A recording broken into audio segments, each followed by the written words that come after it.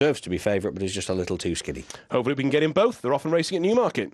In the dark blue jacket, on the extreme left, Quatre Bras Odyssey on the left-hand side as well in the beige sleeves. Spanish Phoenix well away towards the far side, yellow jacket with Sun, and then wide in the green sleeves is Heartem there, tracked by Cuban Thunder. Slightly alone down the centre is Metallo. City of Troy leading the group more towards the near side from Quatre Bras and Odyssey, and Great Truth at the back of the field. Spanish Phoenix possibly just the overall leader from City of Troy on the near side as they race on now towards the 4 furlong marker. Spanish Phoenix on the far side. Sun, Heartem prominent over the far side from Cuban Thunder. The favourite down this near side, dark blue jacket, City of Troy, Ryan Moore, and Travelling Well, followed by Metallo. Odyssey now pushed along. Great Truth with a bit to do, and Quatre Bras is Spanish Phoenix from City of Troy, and Heartem on the far side. These three now pressing on. City of Troy just about gets to the lead past Spanish Phoenix. Heartem on the outside. Great Truth is making good ground